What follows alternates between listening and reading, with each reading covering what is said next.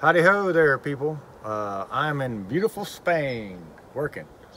By the time you see this video, I'll probably be back, but I didn't want to skip my intro for all my YouTube fans. So this video has got some things not to do in it.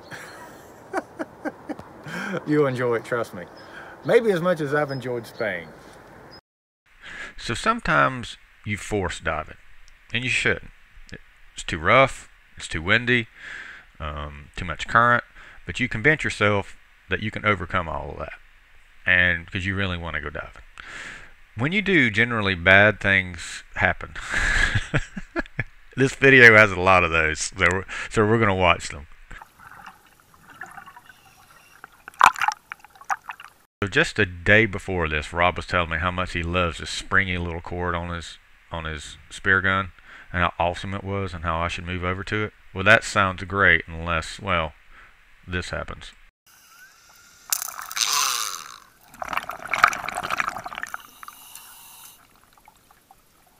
Oh, that is a mess, man. We'll just skip all of him trying to sort that out and meet you on the bottom. So you can look, if you're paying attention here, at how quickly this current is running. The instant that Rob or Fred let off their scooter, they're moving backwards. You really can't make hardly any forward progress at all without a scooter. Andy's back there struggling, just trying to make the ledge. It was pulling the buoy underwater on the surface that we use.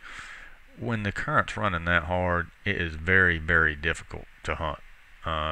Unless you're going to drift with it, simply because it's hard to line up on a fish when you're moving at a velocity that you can hardly swim against.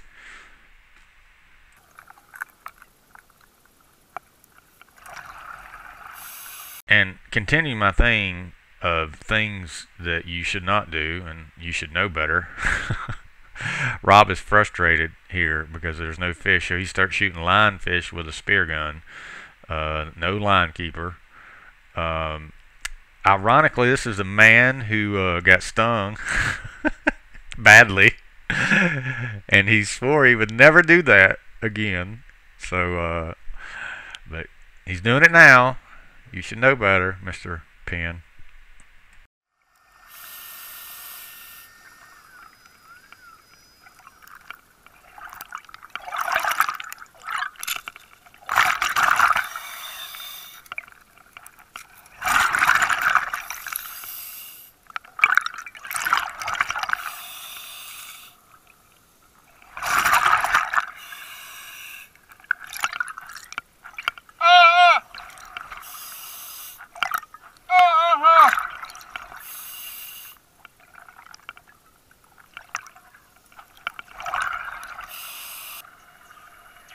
So I understand the drive to want to kill that thing. That thing is a stud. Look how big that lionfish is. And it is tasty. But man, that thing is way too close to your face. I see a stinging in your future.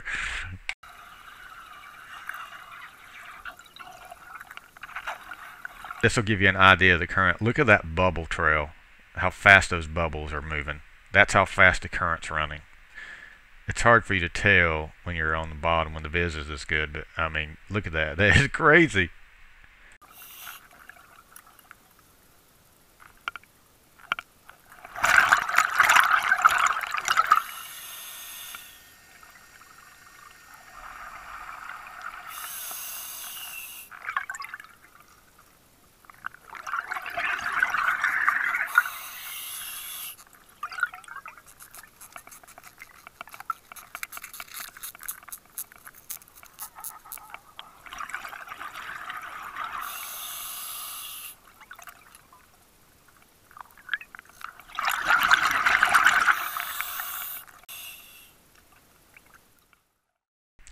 Again, look at this current. Check out Fred's fins being pushed backwards. I think the only reason he's able to stay on the bottom is because his scooter's hooked on a rock. That current, man, it was just brutal.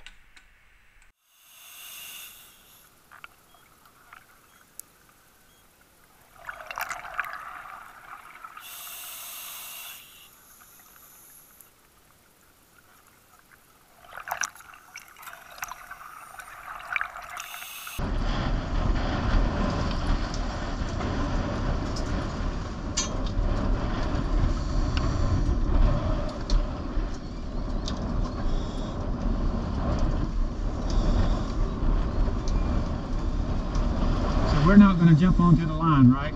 We're going to do our deco on our own bottles. Yeah. Okay, remember that, Rob. We're not jumping on the boat line. You'll need to put it down. The equipment line down? No. Okay. We're going to stay on the buoy until we come up. Go, Sissy.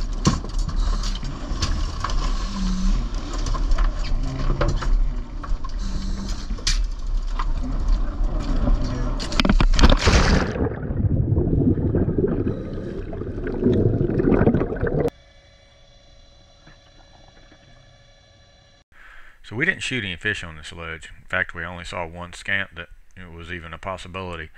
But I left this video in here just to kind of show you the bottom. It was really, really neat looking. No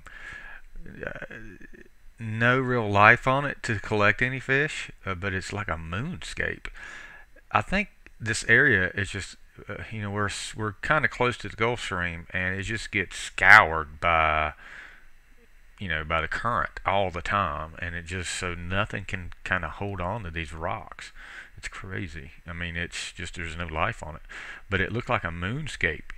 There's big little like mushroom rocks later on, and it was just weird, very odd bottom.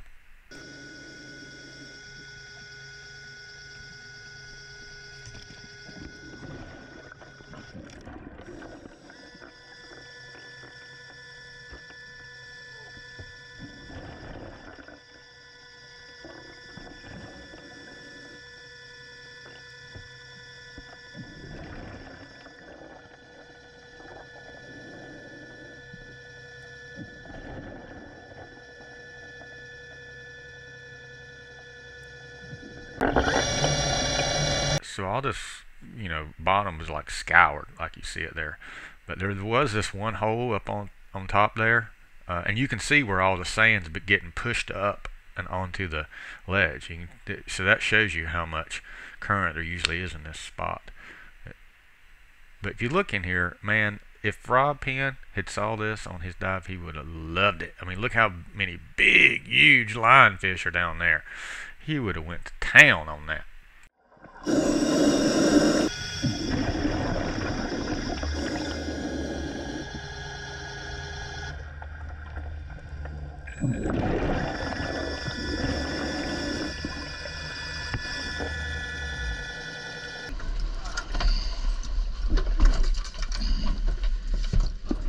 Hey Fred, hand me my gun. Right here? Yeah. After you roll or now? No, I'll roll it. Hold on. You need to show me how to do that, because I hit myself in the face when I tried it.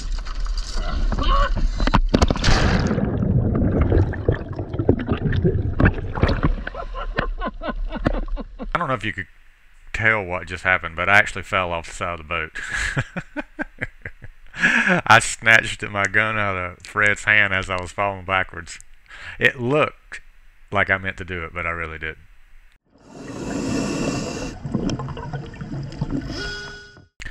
So we finally figured out that we need to come in, right?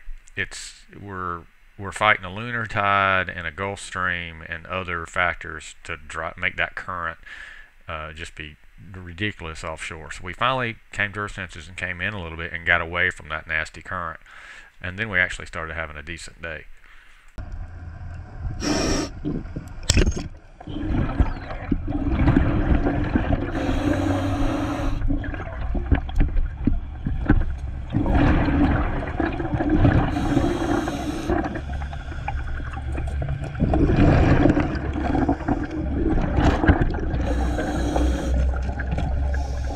So I love this right here. I got both hands underneath this rock trying to snatch this grouper out, and Cece looks at me and says, "Are you okay?" How am I supposed to answer you, Cece?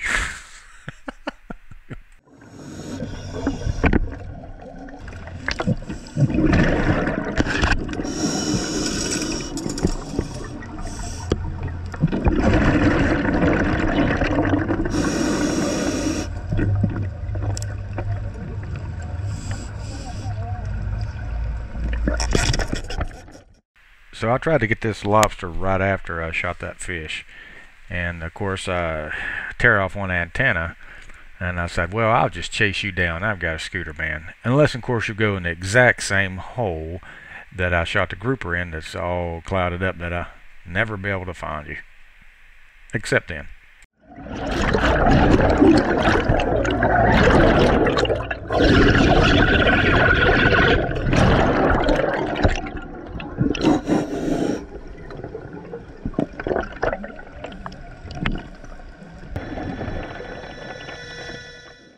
So you'll see right here, Cece spooks out this grouper, and he starts shooting around. There he is.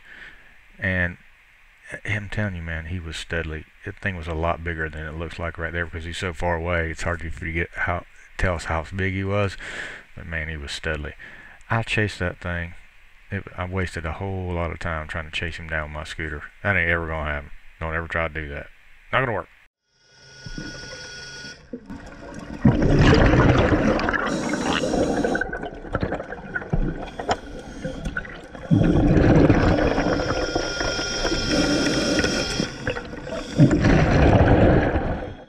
So I edit a lot of this out simply because it took me a long time to get this lobster out of this crack, right? But it was good technique. I worked hard, kept working on it, got him out. That was good technique. Unlike the next one.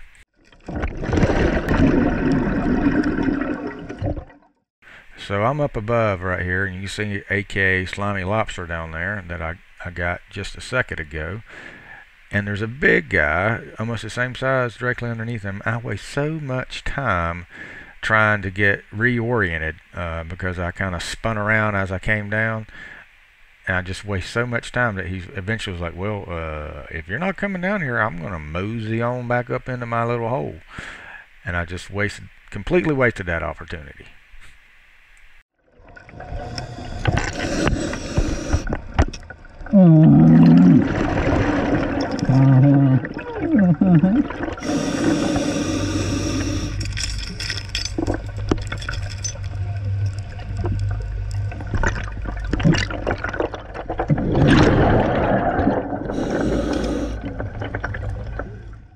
So Cece shot a big hog right there, but it pulled off. And now he's trying to figure out where it went.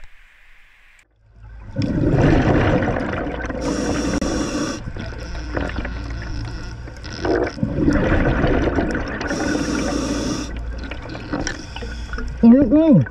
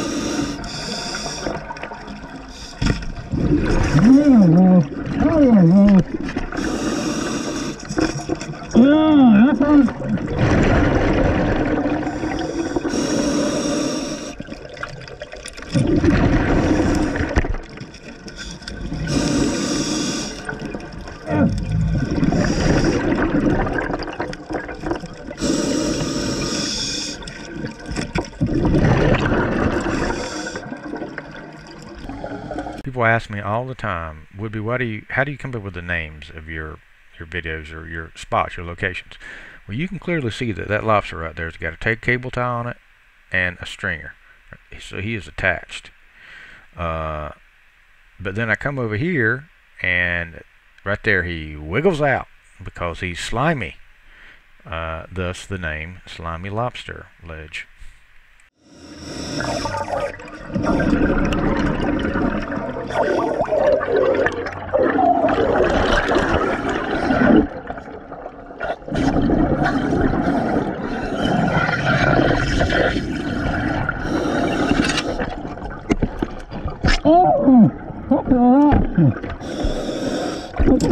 Woo!